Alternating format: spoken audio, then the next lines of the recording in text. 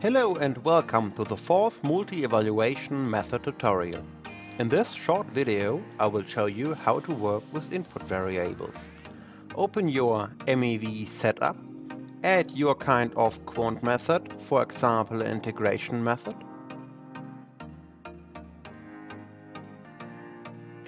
Then click on Set in the line Calculation and add your formula. For example, a correction factor to normalize the actual path length of a liquid cell to 100 micrometers. When working with input variables, we recommend to name them. To do so, select the variable and write your name in the field below. For more information about the Set Formula window, look at our second MEV tutorial.